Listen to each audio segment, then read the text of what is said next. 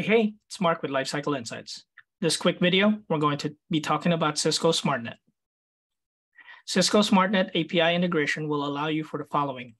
1, we will pull warranty expiration dates for your Cisco assets.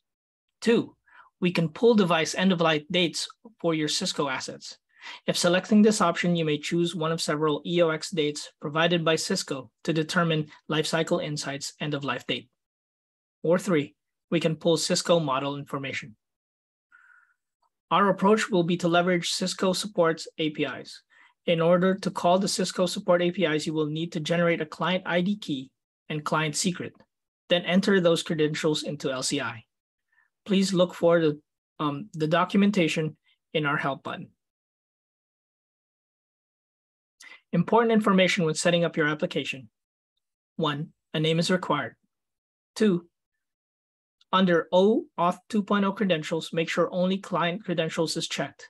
And 3, you need to select each of the following APIs: EOX v5 API, Product Info API 1.0, and Serial Number to Information API version 2. If you do not see the 3 APIs, the SNTC user you're creating the application for does not have the appropriate level of access. Now let's go find out where to find the Cisco Smart Net integration. From the dashboard, under Administration, click Integrations.